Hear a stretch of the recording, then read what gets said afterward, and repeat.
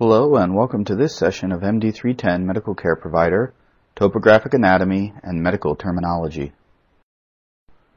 By the end of this session, you'll be able to correctly identify surface structures on the human body, describe what are called planes, direction, and structural relationships of the human body, and correctly identify and combine common medical prefixes, root words, and suffixes, as well as define commonly used medical terms.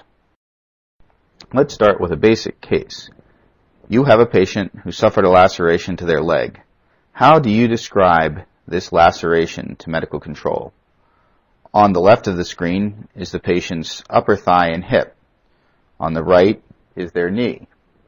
You would describe this laceration as follows. Medical control, I have a patient who has a laceration to their anterior thigh. It is the distal part of the thigh, approximately 5 centimeters proximal to the knee. It's in the cross-sectional axis, a horizontal laceration, approximately 3 centimeters in length. Why do you need to know superficial anatomy? You need to be able to perform accurate patient assessments. And by knowing what lies where, you can locate organs and systems underlying the skin. You'll be able to effectively communicate your findings with other providers and through this, provide quality patient care. These images, available in the public domain through Wikipedia, describe the superficial anatomy of the human body, male and female. Generally, the body is divided into the head, the chest, the abdomen, including the pelvis, and the extremities, upper and lower. The body has an anterior surface, posterior surface. You can also view the body laterally, that is, from the sides. Looking at these images, you can see the labeling describes these major areas. The trunk, or thoraco-abdominal region, describes the chest, abdomen, and pelvis.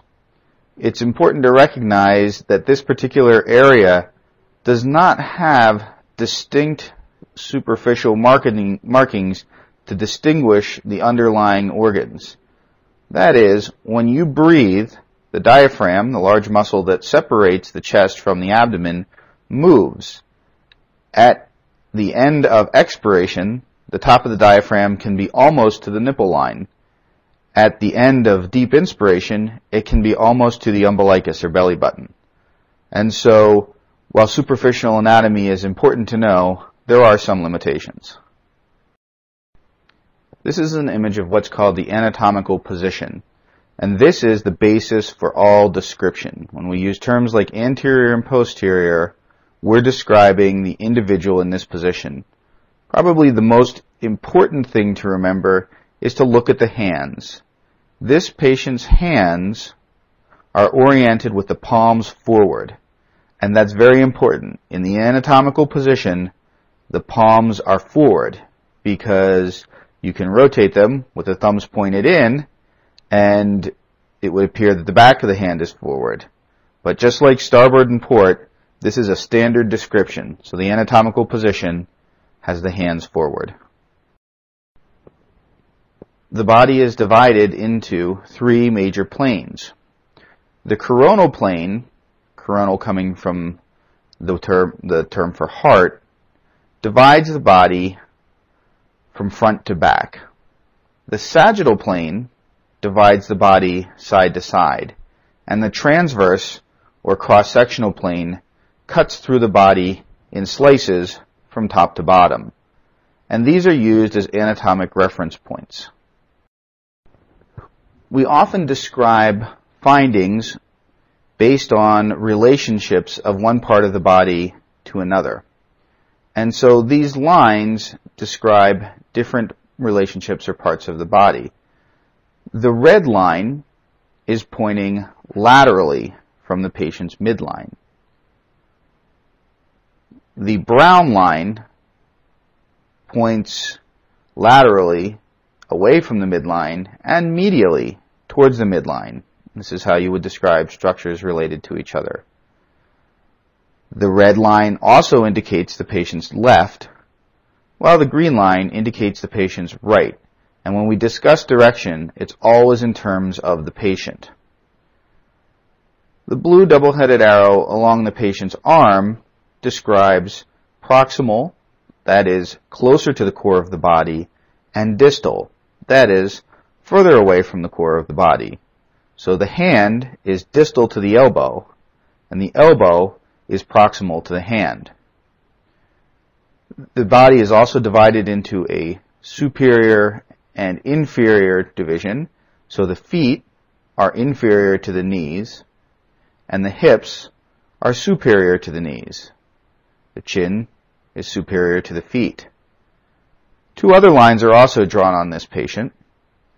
The blue line over the patient's left clavicle is the mid-clavicular line, and this line is used to describe a point roughly halfway between the patient's sternum and breastbone and the brown line, which is called the anterior axillary line, or the line at the front of the armpit. We also describe directional terms when looking at the body from the side. You again see the anterior axillary line, that is, the line that runs along the front of the armpit. There's also a posterior axillary line. And splitting those two in half is the mid-axillary line, an imaginary line that runs right down the middle of the armpit. Now, if you look at the brown double-headed arrow, that describes the two directions of anatomic relations that you would experience looking at a patient from their side. That is, anterior, the front, and posterior, the back. The blue double-headed arrow again describes superior and inferior.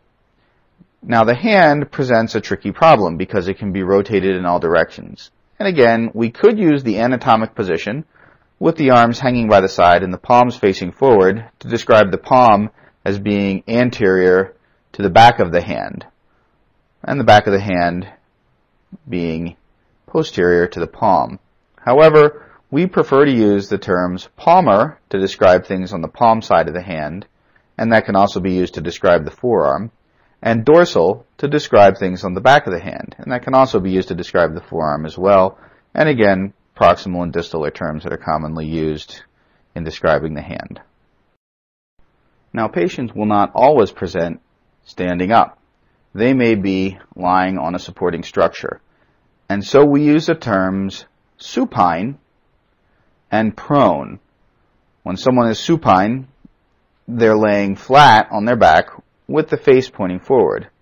When they're prone, they're lying face down.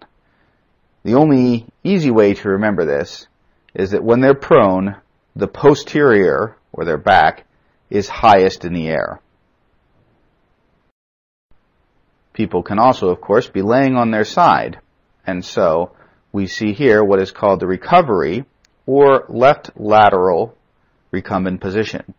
Left because the patient is lying on their left side, lateral because they are lying on their side, recumbent because they're laying flat and positioned to describe what we're describing.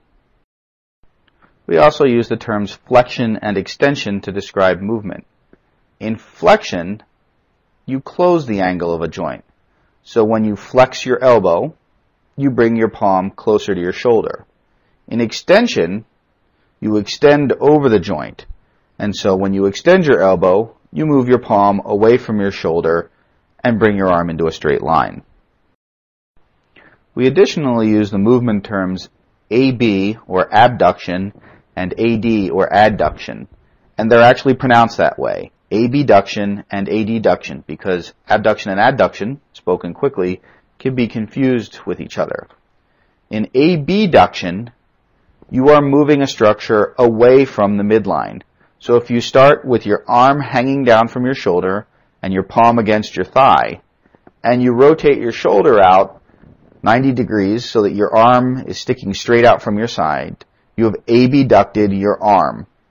If you bring your arm from that 90-degree position back to your side with your palm pressing on your thigh, you have adducted your arm. And you can think of this in terms of, in adduction, you are adding your body parts to your core, and in abduction you're not. You're moving them away. Now, many medical words are made by combining prefixes, suffixes, and root words. And the following is a list of commonly used prefixes. So, a or an is without. Someone who is apneic is without breathing. Hypo means under or beneath. So a hypodermic shot goes under the skin. Hyper means above. So hypertension means high blood pressure. Dys means bad, difficult, or painful. So dysesthesia would be painful sensations. Epi means above or outside. So the epidermis is the upper layer of the skin. Sub means below or inside. So subcutaneous means below the skin. Pre means before. Ante also means before or preceding. So an antecedent event is something that happened before the important event. Brad or Brady means slow, so someone with bradycardia has a slow heart rate. Tack or tacky means fast, so someone with tachycardia has a fast heart rate. Mal means bad or wrong, so something malodorous smells badly. Peri is around or in the area of, so a perianal abscess would be an abscess in the area of the anus. Inter is between two areas or objects, so intertriginal candidiasis is a fungal skin infection between two skin folds. Intra is within one area or one object, so an intracranial hemorrhage would be a bleeding stroke inside the brain. We also use suffixes to modify medical words to describe what we're talking about. So itis is inflammation or irritation of something, so appendicitis is inflammation of the appendix. Osis is a condition, status, or process of something, and it may denote abnormal increase, although not necessarily. So hyperhidrosis is excessive sweating. Ia is a condition, particularly if abnormal. So anemia, low blood counts. Ick or ickle is characteristic of or relating to. So a diabetic is someone with diabetes. Algia is related to a pain sensation. So someone with an antalgic gait means that they're walking oddly because they have pain on the affected side. Ol or u is a small or little example of the named root word. So a venule is a small vein. Path or pathy is a disease or disorder of, and pathophysiology is the study of abnormal function. Raj or Ria is particularly excessive or abnormal flow, although it can be used to describe any flow. So hemorrhage is excessive bleeding. We combine our prefixes and suffixes with root words, and we've been doing this already. So cardio is heart, pnea is breathing or lung, and it's not really pronounced pnea. You would say apnea to describe someone who's not breathing. Hepato relates to the liver. Arthro relates to a joint. Gastro relates to the stomach, so gastritis would be inflammation of the stomach. Pneumo can also relate to the air or lung, so pneumonia is an infection of a lung. Cephalad is the head. Broncho relates to one of the structures in the lung called a bronchus, so a bronchogram is a picture taken of a bronchus. Gluco is related to sugar, so a glucometer is a device that measures blood sugar. Heme relates to blood. Febrile is fever or abnormally high body temperature. It can be a standalone word, or you can put other prefixes and suffixes on it, such as afebrile, without a fever. Derm is related to skin. Costal is related to ribs. Ortho or osteo is related to bone. Rhino is related to the nose, so combine that with itis, and you have rhinitis, which is inflammation of the nose. And ox, in its combined form, indicates oxygen. Two other important root words include arterio and ven, or vein. Arterio are blood vessels that carry blood flow away from the heart and towards capillaries. It doesn't relate to how much oxygen is in the blood, but just the direction that they're carrying the blood. So anything moving away from the heart towards a capillary bed is described by arterio, so artery, arteriole. A vein or ven, is any blood vessel that carries flow from a capillary bed towards the heart. Again, whether there's oxygen in or not doesn't matter. So we've got veins and venules. There are a number of important medical terms that you'll need to know both for this course and for taking care of patients. A sign is an observable fact. It's an objective finding that you can somehow sense with either your senses or a device. It is not subjective. A symptom is a patient's experience of a phenomenon. You can't see or measure a symptom. It's what a patient describes to you. Something that is acute has a rapid onset. So I fall and I hit my knee, it starts to hurt. That pain is acute. Subacute is something that started recently, but not immediately preceding the event. If I fell and hit my chest a week ago and it's still hurting now, I have subacute chest pain. Chronic is something long-standing. So if I injured my back 2 years ago and it still hurts, I have chronic back pain. Someone who is cyanotic, cyano is the base of that, describing something blue. And particularly we talk about cyanosis, somebody with blue lips, blue fingers, not enough oxygen in their bloodstream. And someone who's diaphoretic is sweaty. Putting together all of the information that you gather and your plans for managing patients are done through use of a number of other medical terms. Subjective information is information told to you by a patient, bystanders, or some other medical provider that you cannot confirm yourself through any objective way. So symptoms would be subjective information. Objective information is information that you can obtain through observation, examination, or other testing. Signs are objective information. Assessment is your impression, or what we call a working diagnosis, what you think is going on when you think about a patient's condition. Once you think you have a working diagnosis regarding a patient's condition, you need to have a plan, what you're going to do, or what you did to take care of that patient. Can we put all that information together? We certainly can, and we put it together in what's called a SOAP note, which is a universally recognized format for a medical note.